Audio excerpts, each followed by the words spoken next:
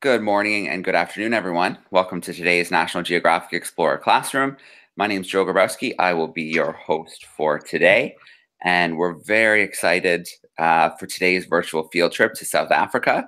So we're heading underground to the Rising Star Cave System, and we're going to meet a group of scientists working on a very exciting project. So in a moment, we're going to meet Marina Elliott and Becca Peixotto. Marina is a biological anthropologist and National Geographic explorer, and Becca is an American archaeologist. They're on a 3-week expedition to the Rising Star Cave System in South Africa, and this system was the site of an astonishing discovery of over 1,500 fossil elements of one of our human ancestors, a previously unknown relative, which has been named Homo naledi.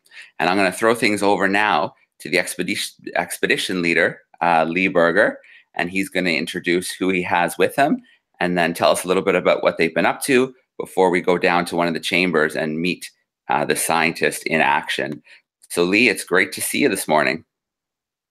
It's great to see you too, Joe, and hello to Saudi Arabia. I can see the classroom there, and hello to everyone else joining us here on Explorer's Classroom. I'm here with Shahid. Shahid's a postcranial expert. He looks at the body of Homo naledi and other early hominids. And also, just next to me, I'm going to move the camera very carefully over here. You can see Mata, Bella, and Steve there in the background. Say hi, guys. Hello. Waving to us. We're actually underground. Remarkably, this is coming to you from underground at the Rising Star Cave System. Where I'm sitting now is the command center. And it's from here that we run all the operations underground in the excavation. And what's going on right now are live excavations about 130, 140 meters from us and about 40 meters underground, where Becca and Marina are busy excavating in the hill antechamber, which is actually one of the richest fossil hominid sites on the planet. It's really incredible. There we have fossils of a species we call Homo naledi. Homo naledi is a species we know that existed in this area about 250,000 years ago, although the species itself appears to be very, very ancient. It must have come from millions of years ago in time and represents one of the more primitive members of our genus. It's within our lineage, but it sits somewhere at the very root of our lineage. What's special about this cave is it's the only site in the world where this species has been found so far, but there are several chambers that have remains of these. And we believe that Homo naledi was using this cave in a very special way 250,000 years ago. They were probably living in the aspects of the cave, probably not too distant from where I'm sitting right now. And at times it appears that they were taking their dead back into these deep chambers. Now, I want to give you a brief description of what Homo naledi looks like. Homo naledi has a brain about the size of an orange, about 450 to 550 cubic centimeters. It has teeth that are very small, almost the size of a human's, but primitive in their shape. It has ape-like shoulders, but the arms become more and more human-like until you reach its hands, which have a very human-like proportion, but they're very long, very curved. They're as curved as some of our most primitive ancestors. As you move down the body further, they have a very small spine, a wide flared hips that are similar to things like the Lucy skeleton's hips, and then the legs become more and more human-like and are long and thin until you reach the feet, which are amongst the most human-like feet that have ever been found in the fossil record. We didn't even know Homo naledi existed until about 3 years ago when Steve Tucker, who's with me here, you saw just a moment ago, and Rick Hunter explored deep within this Rising Star Cave System and came across this chamber. Now, the journey to that chamber is torturous at best. Today, we have to slide and squeeze and crawl through that 140 meters distance. We climb a collapsed rock called Dragon's Back that goes up about 20 meters, and then you're looking down a narrow shaft that's 18.5 centimeters wide, or about 7.5 inches. You slide down that shaft, and eventually, after about 12 meters, you enter the hill antechamber. And that's where I'm going to send you right now. to the hill antechamber. But first, I just want to show you the kind of images that we see here in the command center. Here you can see a monitor that we can control, where we can bring up images of what's going on deep inside of the cave, and we can actually talk back and forth with the explorers as they excavate. That image you see in the middle is actually one of the newest partial skeletons of Homo naledi that we're excavating. And you can see something large and white in the middle of it. And I'm going to turn over to Marina, if you can bring her up, Joe, and she can explain exactly what the exciting thing it is that they're doing today. Hi, everybody. Can everyone hear us? Oh, yes, we can hear you, Marina. Go right on. Oh, good. So I don't know how well you can see things at the moment, but what Becca and I are doing today, actually, you can see there's kind of a large mound of dirt that we're working on, and there are some very bright white blobs as well to one side. And those white blobs actually are plaster bandages like you would have if you broke your arm or leg and you needed to have a cast on you. So what we're actually doing is shrouding these fossils in this protective jacket, because we're going to try and take this big mass out. It's actually too big to take out in one piece. The area that we have to go through, as Lee explained, is very, very tight and difficult to move through. And anything basically bigger than, about 60 centimeters by 60 centimeters, we can't get through the cave system. So we actually have to break this mound down into several parts. But in order to do that, we want to protect the fossils as much as we can. So we're putting these jackets on, letting the plaster dry, and then we're going to try and take them out in single pieces, so that then when we take them to the surface, we can start looking at them. Initially, we will probably CT scan them so that we can see inside and see what's intact and what's not. And then, if we see something really interesting, then we can actually target our further explorations of these little lumps of sediment and dirt and actually get the material out. But it's a pretty slow process at the moment, and as you can probably see, pretty dirty.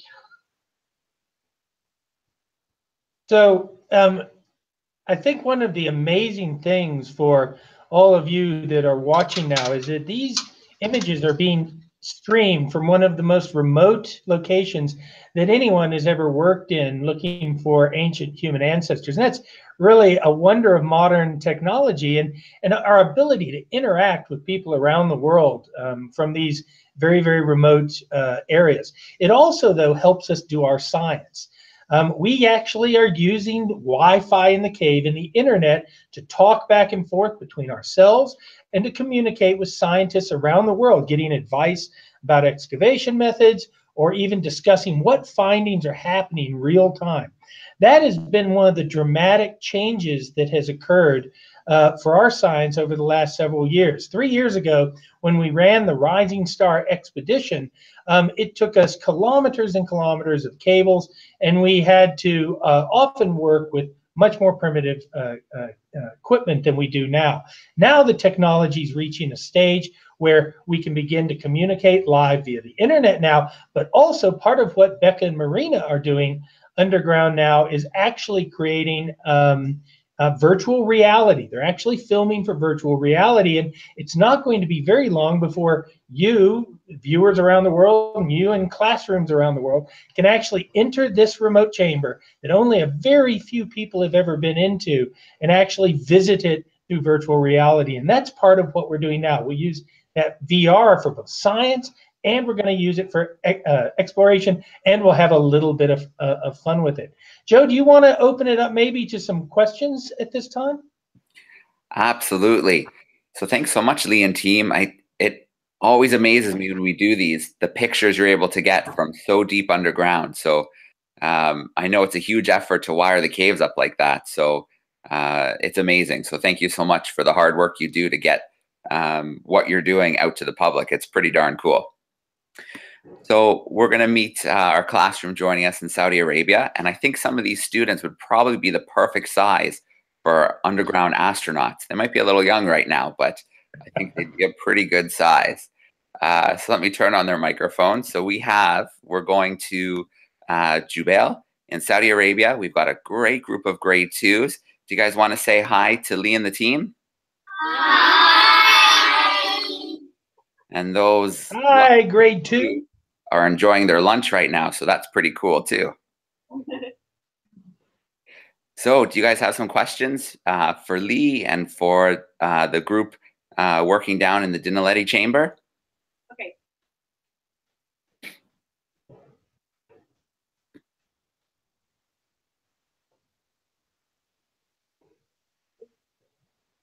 Can you hear us? Yep.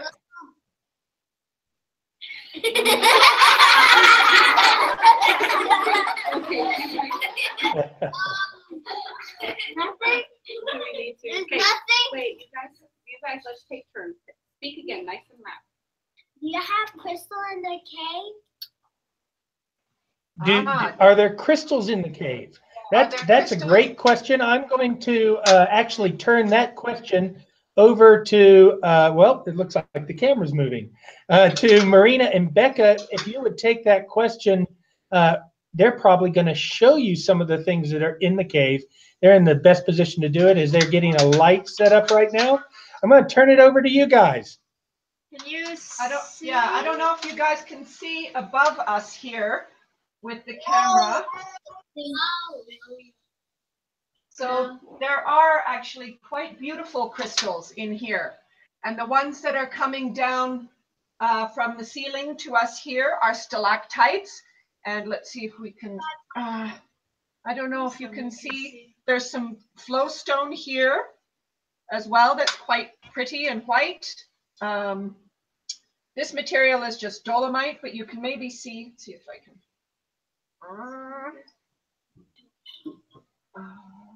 Maybe you can see some of those. So yeah, there are some very pretty formations in here. But yeah, most of them are quite a bit higher than we are. So what's amazing about that classroom is that you're actually some of the first children ever to be able to actually look around in the cave like that and actually see those crystals. In fact, I'll tell you a little secret. It's the first time I've ever seen those particular crystals, which is pretty fun for me. Those are all of the rocks here are based on limestones. Those gray rocks behind Marina and Becca are dolomites, and they're about 2.9 billion years old, and they formed on the bottom of ancient seabeds prior to there being any complex life on the planet, and they're full of lime. And as water leaches down through that rock from the surface, and it's actually raining here today in South Africa, it leaches out the lime, and then it redeposits them in the crystal form that you saw. So those are actually lime crystals that you see made of calcium carbonate, all the different formations that you saw. Excellent. So I'll share as well that the grade 2s, they're studying landforms right now. So they're very excited today to learn a little bit more about the cave system. Great. All right. Well, if you guys have another question, go ahead. I see lots of hands, so there's definitely questions. I just want to say something. That way. Is it a question? No, is it a question? Well, No? Okay, wait. We need questions. Questions. Think of your question. Me. Shaima, stand up. Down, oh my goodness, they're shy. Becca, you abuse? no, I forgot. Hold on. I'm not sure. Then, that's the question. Have you found fossils? Have we found fossils? Well, I'm going to send you back into the chamber with Becca and Marina because, believe it or not, those two scientists, and by the way, Becca and Marina, happy Women's Day. It's happy International Women's Day. These two scientists who just happen to be women have discovered probably more ancient human fossils than any other people alive today. So why don't you ask them if they're finding any fossils? Can you see that I'm unwrapping something right here? Can you see? Is it showing up? Yes, we can. This is a little piece of a fossil right here. And that mound of dirt that Marina showed you a few minutes ago, this piece of fossil came from the edge of that mound of dirt. And this bone might be a little piece of a rib from Homo naledi. So this is a fossil that we just found an hour ago before we started putting those jackets, those white jackets on the mound so we could get it away. So this is a brand new fresh fossil. Well, it's a really old fossil, but we've just found it freshly. Fresh old fossil. So what's amazing about that, kids, is you're seeing a fossil of an ancient human relative for the first time. Only two scientists have ever actually seen that, Becca and Marina, and those are some of the rarest sought after objects on Earth. And you've just practically seen one that was discovered just a little while ago, the newest fossil hominid probably found anywhere on the planet. Shahid here is sitting next to me. He's very excited about that rib, Becca, because Shahid actually is a rib specialist. He actually works on the ribs of ancient humans. What did you think that was there, Shahid? It's definitely part of the shaft of the rib, and it just so happened it's my first visit to the Rising Star site. So I brought the luck to find the fossil. You sure did. You sure did. Great question. All right. Well, boys and girls, you are in luck today because not only are you meeting famous fossil finders who found more than probably anybody in the field, but we're also getting to see fossils coming right out of the ground, which is pretty darn amazing. So let's see if we can get another question from our class. What kind of fossils do you think like? What kind of parts of the body did they find? Besides the bear? So the fossils we find here at Rising Star, particularly in the chambers that Becca and Marina are working in, almost exclusively belong to one species. And this is a species of ancient human relative that we have named Homo naledi. In fact, this cave system is the only cave system in the world that we've found them so far, this particular species. These are ancient human relatives. They're related to us, and part of what people like Shahid and me and Becca and Marina and the more than 150 scientists that work on this project are doing is we're trying to understand how Homo naledi is related to living humans. We do find in other parts of this system other animals.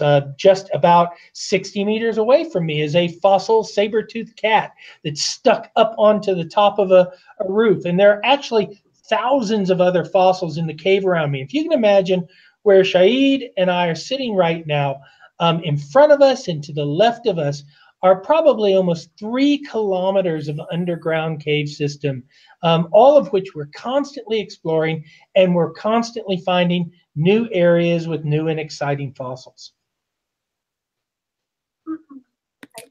All right. And so Becca and Marina, I can see when we visit you down in the chamber that it looks very tight, and I can see, Marina, that you're barefoot. Can you tell us a little bit about what it's like, maybe the atmosphere or the conditions so deep in the cave system? Sure. That's actually a good question. Yeah, as you can see, Becca and I are both barefoot, quite dirty barefoot. But the reason that we don't wear shoes inside this part of the cave system is that because where we're working, there are so many fossils, we want to be very careful that we don't step on anything or break anything.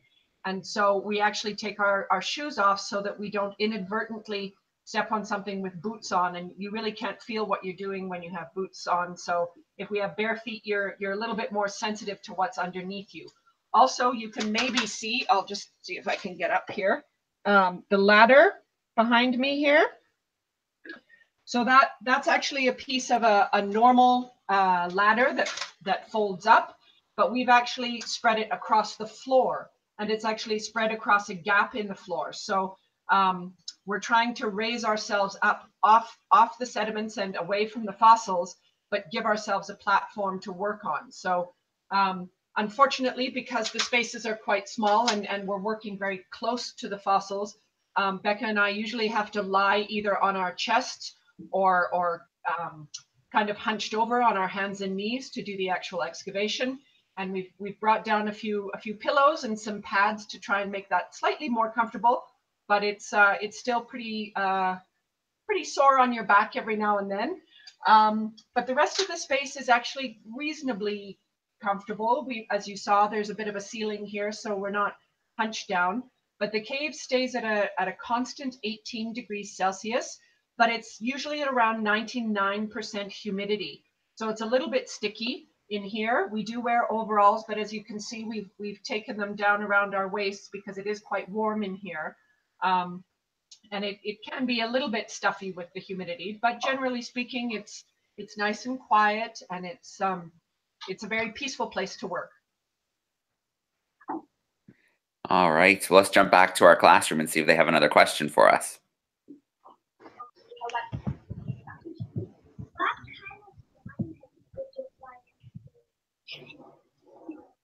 Can you be a little louder? I heard a question, but I didn't quite hear it. What kind of diamonds did you find in the cave? Was the question, what kind of diamonds did we find in the cave? Yes. We haven't found any diamonds in this particular cave. The diamonds and there are many, many of them, and I see Marina shaking her hand. She wishes she had found some diamonds in the cave. We don't find diamonds in this kind of rock, but there are diamonds that come from very nearby here. Of course, South Africa is famous for its diamonds, but there are diamonds in kimberlite rocks, and they come from as close as maybe 50 or 60 kilometers from us in a place called Cullinan. They find actually many diamonds, and they even find diamonds to the south of us along the Vol River, coming out of ancient volcanoes. These rocks are sedimentary rocks, and that means that they form very slowly on the bottom of oceans, and thus they don't contain diamonds. But I have a question for the class, if we can. Okay. Yes, anyone else? Sure. She has a question to ask us. Okay. Bring it on. Okay. So how many of you know that there are maybe caves in Saudi Arabia too? Do you think there might be caves that are like this in Saudi Arabia? Maybe. We don't know. We don't know. So how many of you think I you might answer that, actually Marina? want to explore them? So I'm going to try and answer that, Marina, because Marina is actually leading the question on. I was just in Saudi Arabia a few months ago at the invitation of Prince Sultan, and I actually looked around, and I can tell you there are very exciting caves in Saudi Arabia, and we're actually thinking at some stage of bringing an exploration team to Saudi Arabia to actually look for fossils like these in those exciting caves. All right. So maybe, Well, when those guys get older, they can come. Yeah, I lost you guys for a moment. So just goes to show things froze on my end, and I'm here in Austin, Texas, and you guys are getting a better connection in a cave in South Africa. So that's pretty darn impressive. And I just want to follow up on the question about the diamonds, because you definitely hear about diamonds being found in South Africa, but I would say that what you're finding, in many cases, for a lot of people, could be even more precious than diamonds. The fossils. Oh, that's absolutely true, Joe. That's absolutely true. The fossils that we're finding are really considered the rarest objects on planet Earth that people search for. We're trying to make them not so rare anymore in places like the Naledi chamber, where we're finding lots of them. But they are certainly more precious than diamonds and rarer than diamonds. So how much longer is this little stint in the field going to be for the team? Right. So this expedition will run for a couple more weeks. We'll decide based on how we're going, and what we want to accomplish, how long we'll take it, but certainly it's going to end before the end of March. Our goal here is to really do a couple of things. One is to extract that mashed skeleton, and we're in the process of taking it out now, and that's been going very, very successfully. Becca and Marina have worked at pillaring it out and now are actually covering it with plaster, and the first process of bringing that up might happen either later today or early tomorrow. And then once that's out, we're going to continue doing some of the virtual reality work. So we've been filming with special cameras in the cave to do virtual reality to bring that to people and scientists.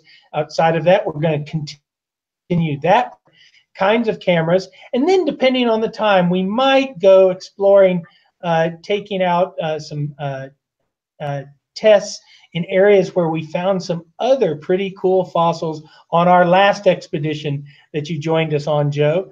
So this is it's an exciting time. We're going to start being underground a lot more frequently. And this expedition, though, probably 2 more weeks. All right. And so, Saeed, I know it's your first trip to the cave system. Are you going to try your hand at being an underground astronaut and squeeze down into the chambers? I think my body proportions won't allow me to go through that chute. So I'm comfortable in the large space that I am in at the moment. It's a happy space. Perfect.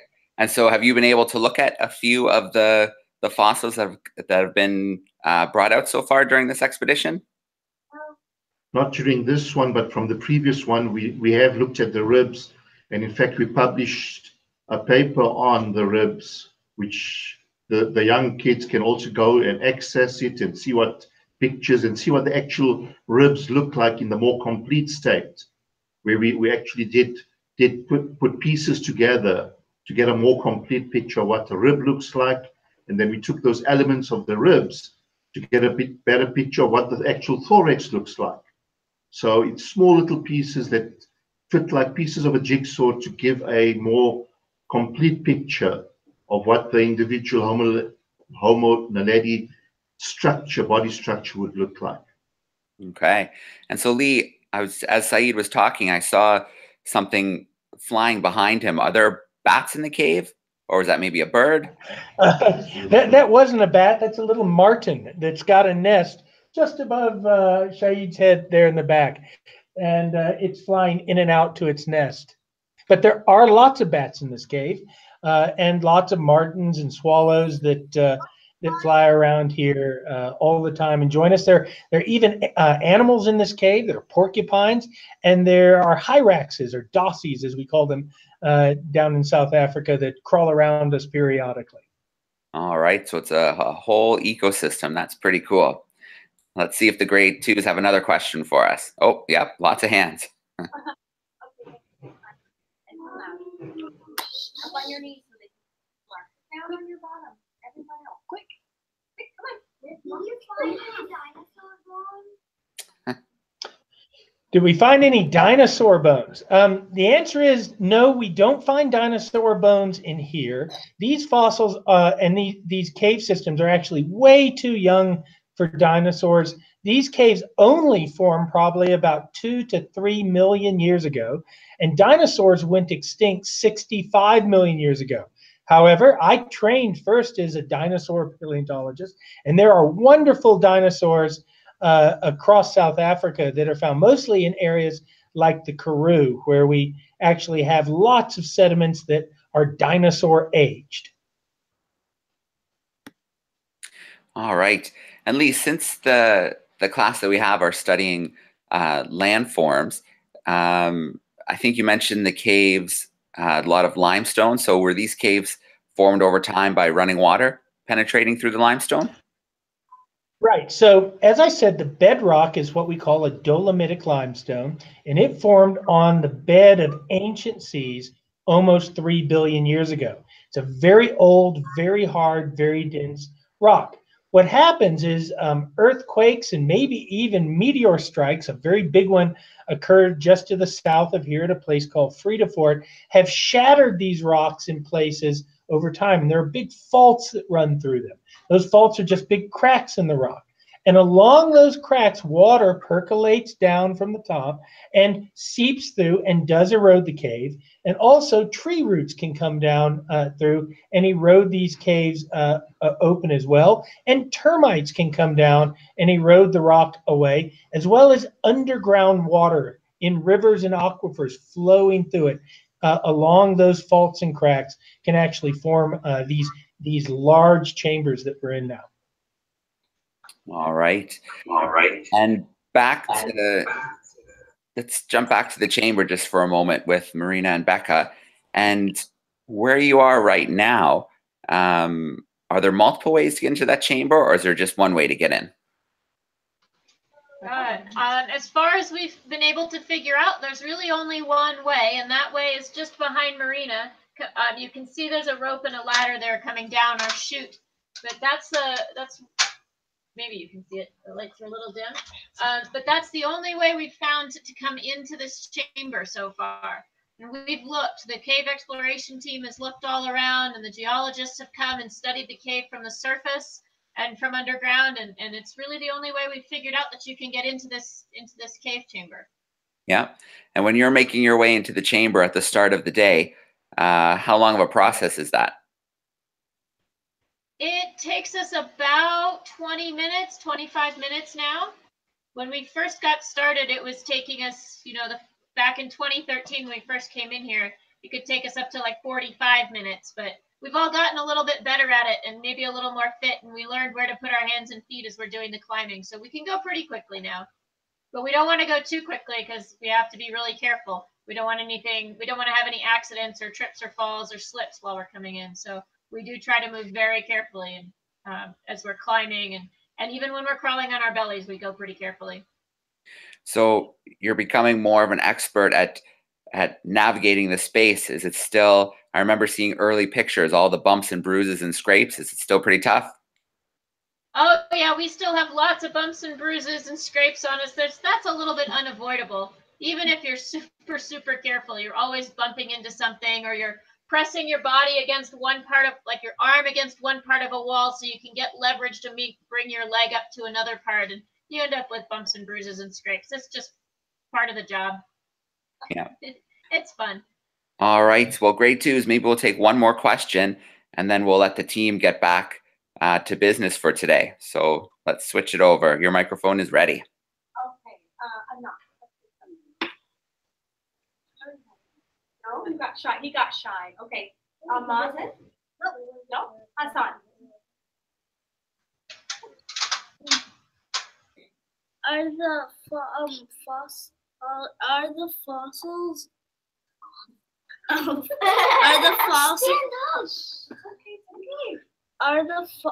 fossils rarer than any kind of diamond and crystal? That's right. Yes, the fossils are rare. Actually, I'll tell you a terrible secret. Diamonds aren't that rare. Diamonds are really actually very common on Earth. It's the way in which we distribute diamonds and gem quality diamonds that make them very, very expensive. So, in fact, these fossils, up until recently, there were actually more people who studied these fossils than there were fossils to study. But actually, this place, the Rising Star Cave, has changed that. We found in this cave system alone more fossils than had been found in all the previous excavations prior to this in Africa. So it's really a very special place.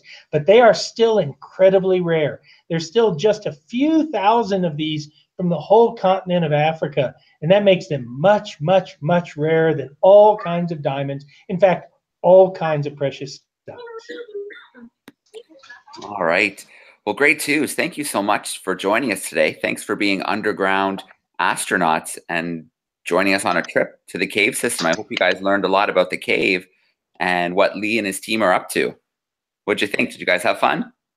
Was it fun? Yes! All right.